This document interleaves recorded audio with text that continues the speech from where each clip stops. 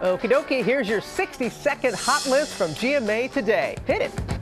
Max, it's great to have you back on Dancing with the Stars. We thought you hung up the dancing shoes. I keep staying away from stuff that constantly has you on. No, honestly, I felt great. I just wanted this to continue. So much love out there. You know, we're not going to be seeing PETA this season because you guys are about to have a baby. Any updates? She's doing amazing, and the baby's kicking. Got a little dancer in there. Yeah. The Syracuse soccer team decided to attempt this audacious trick, trying to head the ball to 25 of his teammates without it hitting the ground. 5, 4, 3, 2, 1.